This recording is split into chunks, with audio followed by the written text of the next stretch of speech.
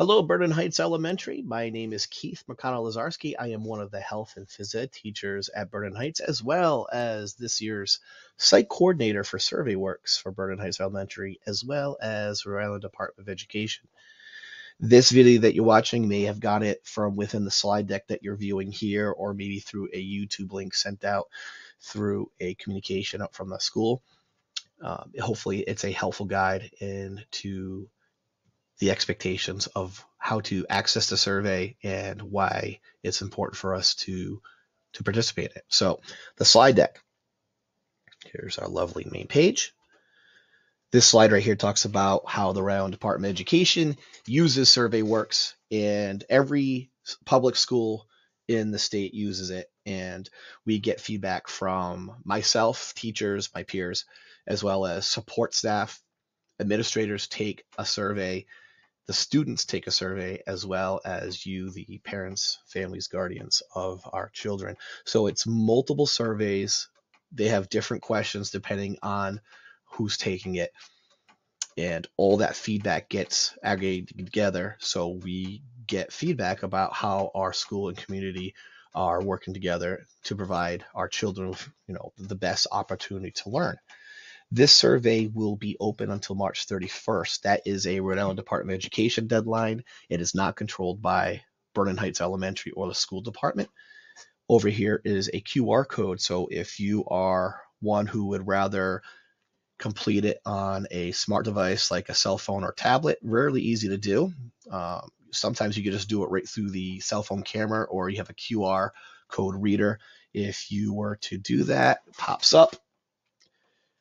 All right, it'll bring you right to the family survey page. And I've done it on a computer, a Chromebook, and I've also done it on my cell phone. The experience I find to be very similar to each other, was not any different or harder either way. This page here has a link, so if you don't want to do it that way, you want to click on the link that's provided in this slide deck, you can do so here. And if you do click on it, it'll bring you again to the same page that I just showed you on the phone. You want to then click on this drop-down menu. Instead of scrolling through every public school in the state, you can just start typing in Bernon. Pops up Bernon Heights Elementary School, Woonsocket. Click on Take the Survey. And then it'll prompt you whether or not your student has an IEP or not. And of course, if they don't, you'll click No, click Continue, and it'll prompt you with 48 survey questions that you'll have to respond to. If you do have a student with an IEP, you do want to click this, and it has 56 survey questions that you'll have to respond to. Now, if you have multiple children, you do want to answer a survey for each child. And then every guardian that's in a house will want to answer for each child. So for me, I have two children.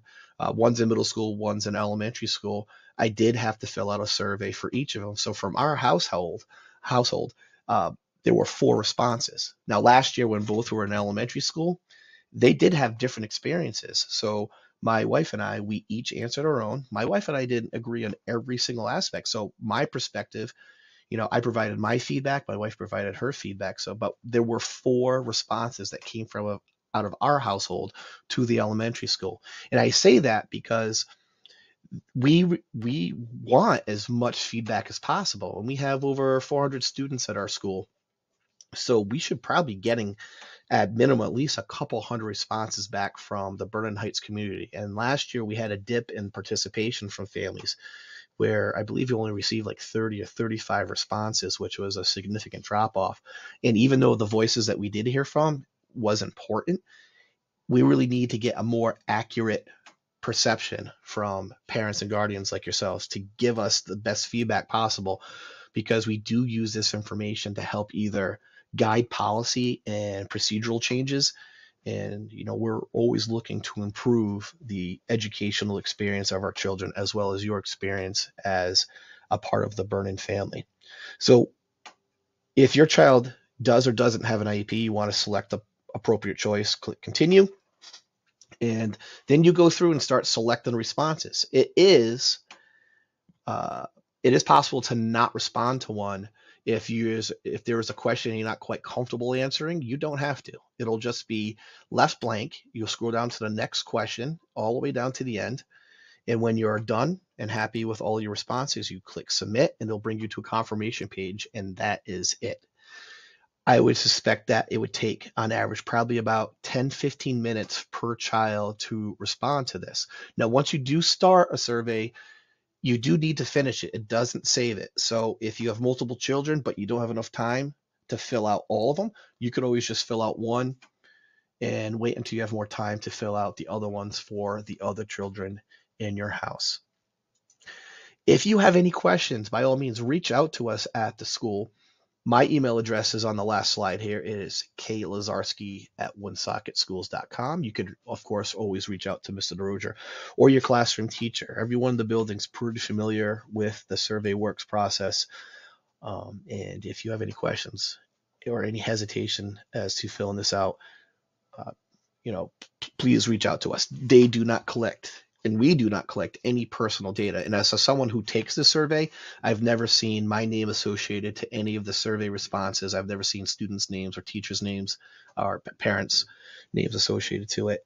This all goes directly to the state, and we just get the results back, usually through a web portal that is usually accessible to everyone. And as a matter of fact, you could see last year's results going on to the Rhode Department of Education's website. We just have to look for SurveyWorks for 2022, and you can get all the information that we get from there. And I hope this information was helpful. If you need more, again, reach out to us, and we look forward to hearing from you. Thank you very much.